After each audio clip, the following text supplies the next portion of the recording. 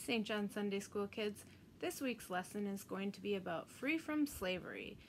I'm going to read a little bit about what takes place before that story and a little bit after the story.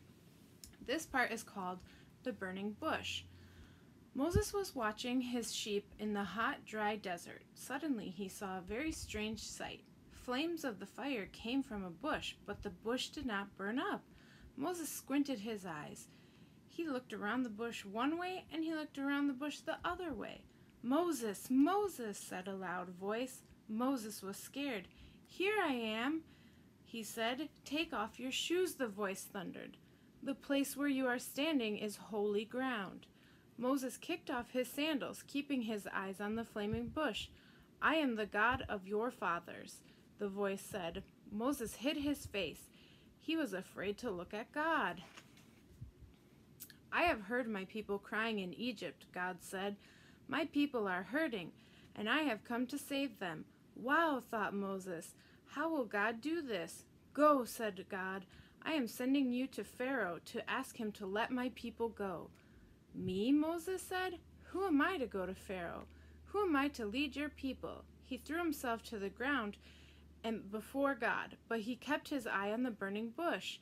"I will be with you," God said. Moses trusted God. He was willing to do everything God said. God gave Moses the words and power he needed to talk to Pharaoh and lead the people from Egypt. Here is a picture of the burning bush and Moses.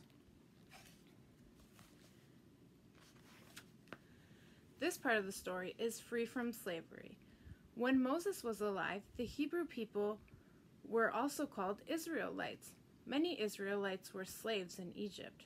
Moses and his brother Aaron were their leaders and went to Pharaoh, the king of Egypt. They said, "Our God says, 'Let my people go.'" "I don't believe in your God," shouted Pharaoh. "Now get back to work." Hearing this, God said to Moses in a thundering voice, "Watch what I will do to Pharaoh. He will let my people go. Tell my people, I will free you all and bring you back to the land I promised Abraham." Because they had been slaves for so long, it was hard for the people to believe Moses. So God ordered again, "Tell Pharaoh to let my people go." Moses worried that Pharaoh might not listen to him, but Moses did what God said. This was hard for Moses, to do what God asked. What is the hardest thing that you've ever had to do? The next part of the story is the plagues.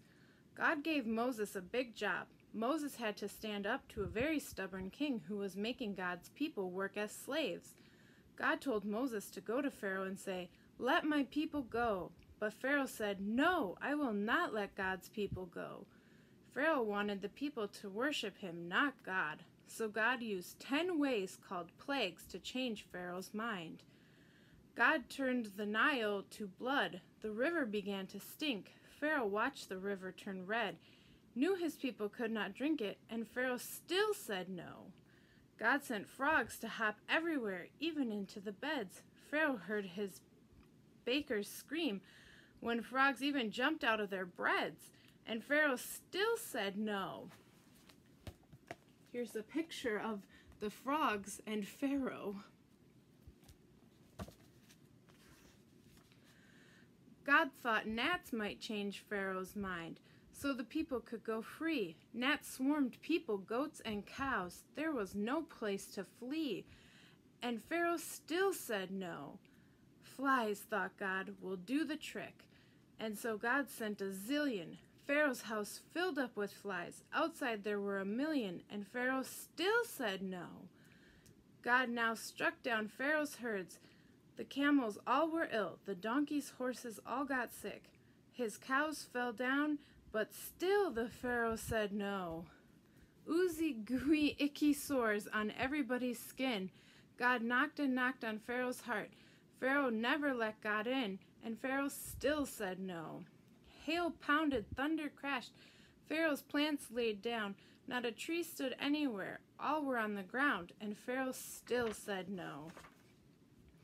"Let my people go," said God, "or I will send a swarm of locusts to devour what's left, to do your land more harm," and Pharaoh still said no. Now darkness covered Pharaoh's land. The sun did not appear.